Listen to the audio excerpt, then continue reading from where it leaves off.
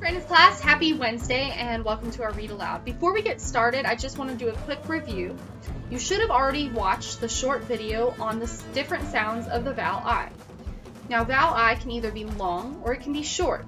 When vowel I is long, it says its name, or it says I.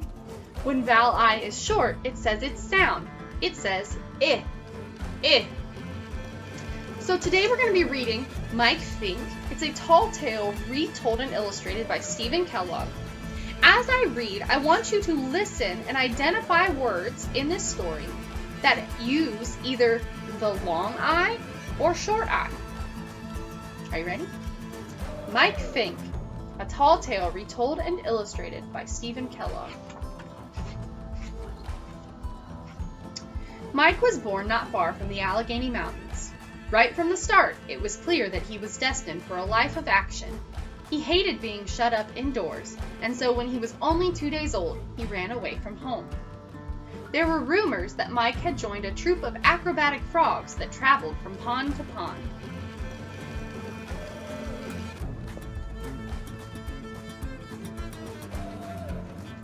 I hear the words Mike, right, it, destined, life, indoors. In the name Mike, is the vowel, is I long or short? Talk about it with an adult or a sibling. In the name Mike, is I long or short? That's right, it's long because it says its name. It says I. Let's continue. Mike's grandfather came to fetch him. The whole town's talking about a grandson of mine who's been hanging out with a gang of rowdy frogs, he thundered. From now on, you'll stay home and behave like a normal infant. Once again, Mike rebelled furiously against being confined indoors. He leaped up and down on the bed with such force that he catapulted through the roof.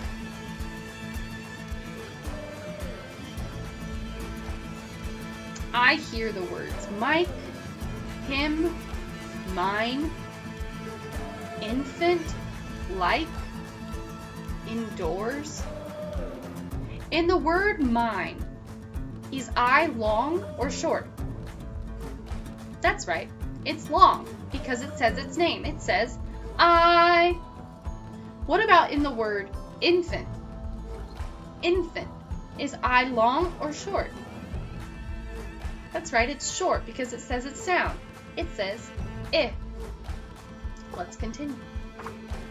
On the next leap, Mike rocketed high enough to see the vast network of rivers to the west. There he spotted the keelboats and heard the crew's hearty songs. Wow, he catapulted really high into the air. Mike plummeted back into the house, singing, "I'm going to be a keelboat man! Cock-a-doodle-doo!" Once again, Mike set off a family uproar. "Keelboatmen are ruffians, rowdies, and riffraff," wailed his grandmother. "This new outrage will disgrace the family name forever." Mike's mother decided then and there that her son would be much happier if she raised him on the frontier, so the next morning they joined a wagon train heading west.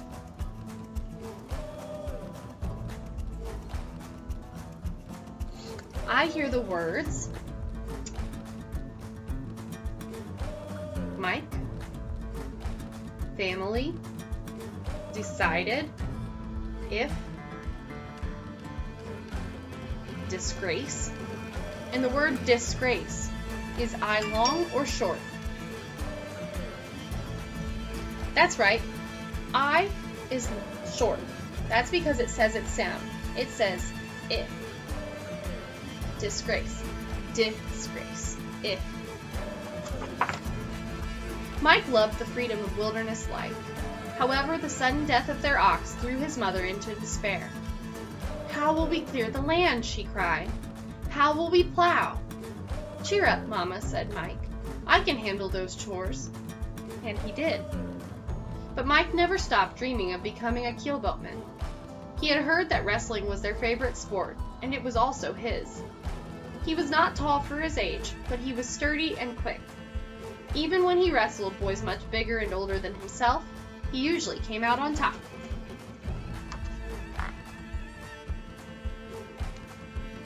I hear words such as wilderness, life, his, I, did, Mike, his, quick, bigger, himself. In the word quick, is I long or short? That's right, it's short, because it says its sound. It says it, quick. Mike also showed an early talent for riflery. He called the family gun Bang All, and he soon became such a crackerjack marksman that he could shoot the shell off an egg. Along about the time he turned 16, he entered a local shooting match. Each entrant had 3 chances to score.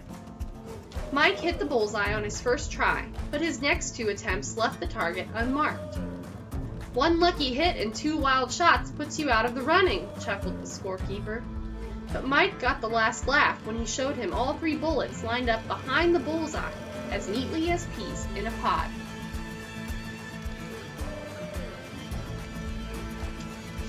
I hear the words Mike, riflery, family, time, 16, hit, wild, in. In the word 16, is I long or short? That's right, it's short. It says it. It says its sound. What about in the word time? What sound does I make? It makes the I sound, which means it's long. Very good. Mike's skill with a rifle landed him a job as a scout, but he was still drawn westward by the memories of those great rivers. Finally, Mike found himself face to face with Jack Carpenter, the king of keelboatmen. "Howdy," said Mike. "I'm looking for a job." "This river cracks pipsqueaks like peanuts," said Carpenter. "Come back when you're 10 feet taller, and then we'll find out if you're strong enough to pull your share of the load." "I may be short," said Mike, "but I'm strong, and I'd like a chance to prove it." "I'm stronger than a buffalo stampede and meaner than a rattlesnake with a bellyache," snarled Carpenter. "If you can lick me, the job is yours, and so is this red feather."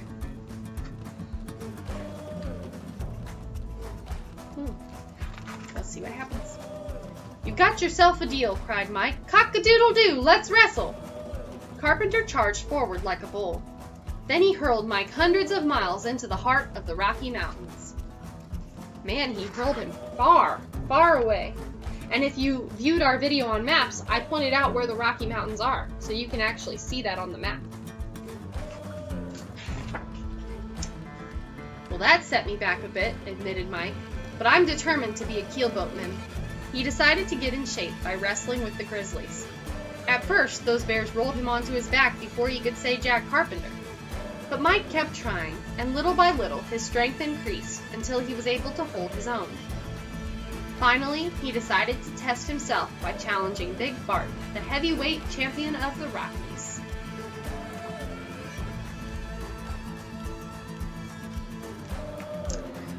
I hear the words bit, determined, decided, in, grizzlies, Mike, little, increased, until, his, finally, himself. In the word decided, is I long or short? Decided. That's right, it's long because it says its name. It says, I decided. When Mike came out on top, he knew he was ready for the keelboat job. "Cock-a-doodle-doo, I'm back for round 2. Let's wrestle," hollered Mike. Again, Carpenter charged like a bull, but this time Mike met him head on.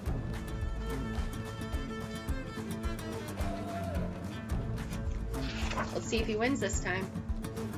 They wrestled up and down the riverbanks for several weeks, kicking up tidal waves and toppling trees. Finally, Carpenter found himself locked helplessly in a Rocky Mountain grizzly bear hug. "I'm licked," he gasped.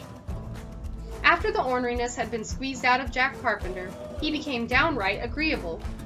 With Carpenter's help, Mike got the hang of navigating so quickly that the crew voted to make him captain. They sang and danced and celebrated all afternoon while the boat drifted lazily down the river toward New Orleans.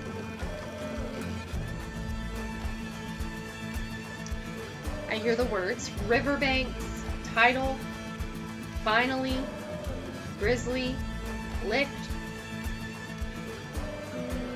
downright, navigating, quickly, him.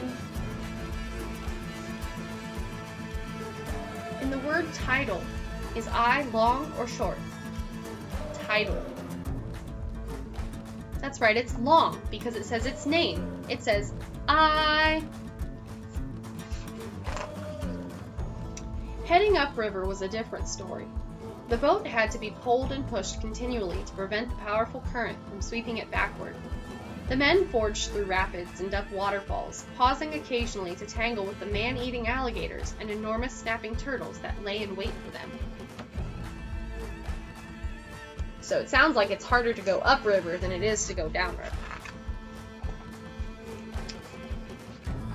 Whenever river keelboats met, there were races on the water and games and sports on land. Men lined up by the dozens to try and win Mike's feather, but no one got the best of him. His hat began to look like a bonfire, and they called him the King of the Keelboatmen.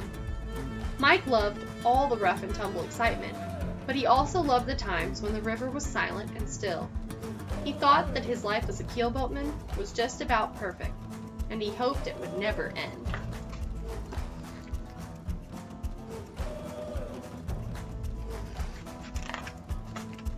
But then one morning Mike saw dark clouds on the horizon. He was told that these were steamboats and that they were being sent to take over the river trade. Mike hated the shriek of their whistles and the clatter of their paddle wheels. He hated the foul-smelling smoke that fogged the river as they churned past him.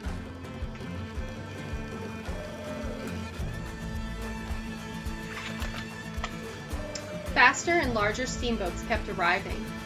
They created traffic jams at the major ports that made it impossible for Mike and the other keelboat captains to unload their cargo. A showdown was sparked when a steamboat skippered by Hilton P. Blathersby shoved Mike's keelboat away from the dock. "This garbage scow is blocking river traffic and should be sunk," hollered Blathersby. "I'm king of the keelboatmen," roared Mike. "I'll fight for this dock. I'll fight for this river." "All hands prepare for naval combat," bellowed Blathersby. It looks like Mike is about to fight with Hilton P. Blathersby.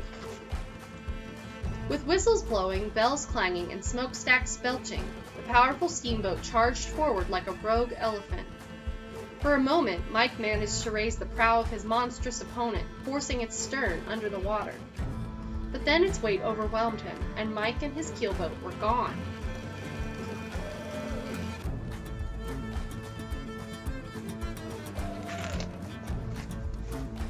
A second later, the cold water that had rushed into the steamboat's red-hot boilers set off an enormous explosion.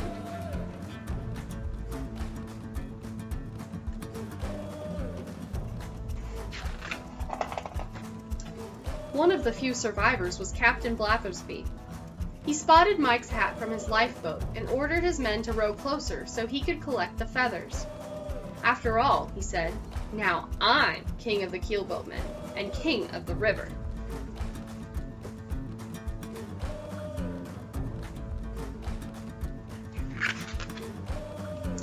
Blathersby was astonished to find Mike underneath his hat. "Cock-a-doodle-doo, I'm back for round 2. Let's wrestle!" he cried. Some say that Blathersby was thrown all the way to Grizzly Bear Country, but no one knows for sure. As for Mike Fink, he still cheered from one end of the river to the other as the undefeated king of the keelboatmen.